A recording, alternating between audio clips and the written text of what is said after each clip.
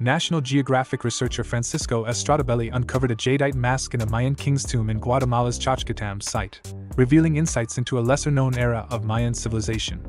Chachcatam, nestled deep within the Petén rainforests of Guatemala, had long been overlooked by modern archaeologists until Estradabelli's team stumbled upon it following clues left by looters. Despite significant degradation over the years, the site yielded unexpected treasures, including the intricate jadeite mask, likely belonging to a previously unknown Mayan ruler. The finding challenges traditional views, hinting at connections between local rulers and powerful Mesoamerican dynasties like Tikal and Teotihuacan.